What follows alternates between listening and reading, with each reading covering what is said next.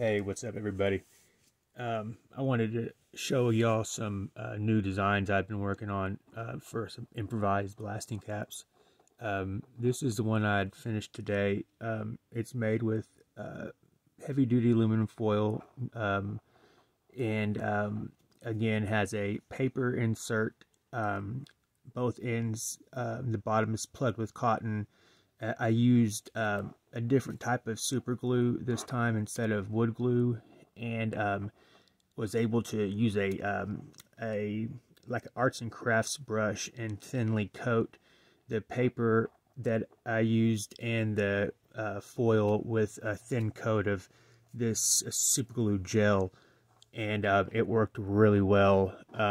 This one right here, it's got 0.8 to 1 gram of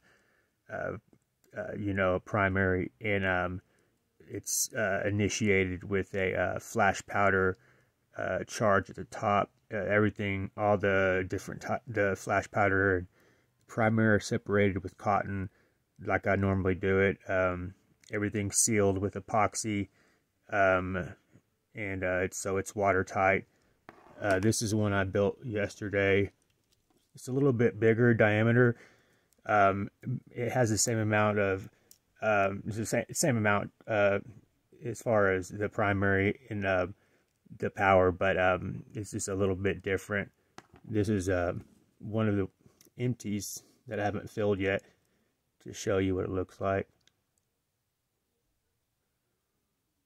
So you can see the insert down in there, and then if you look, I don't know if you can see it or not, probably not, but there's cotton in the bottom, and so like I said, the primary, nothing comes in contact with it.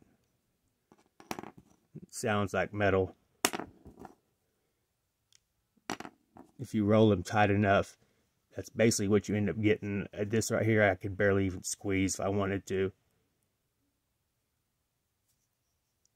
So anyway, I always see some videos when they show the improvised blasting caps, they look nothing like a blasting cap. So I kind of wanted to do something that almost looks like something you would buy. But what I do, I want to mention, I put these fuses on because I'm about to test both of these out. But normally what I'll do, excuse me one second, let me catch my breath. Normally what I do is, when I'll fill them, and I'll put the cotton, put the flash powder, and then I'll put a thin, I have some, it's like sculptor's clay, and it doesn't have moist, it's a oil-based clay. So I'll take a thin layer of that, and I'll plug it, down in there. Then all you'll have is where that paper ends and that foil starts, that will be empty. You'll see just the clay on the top.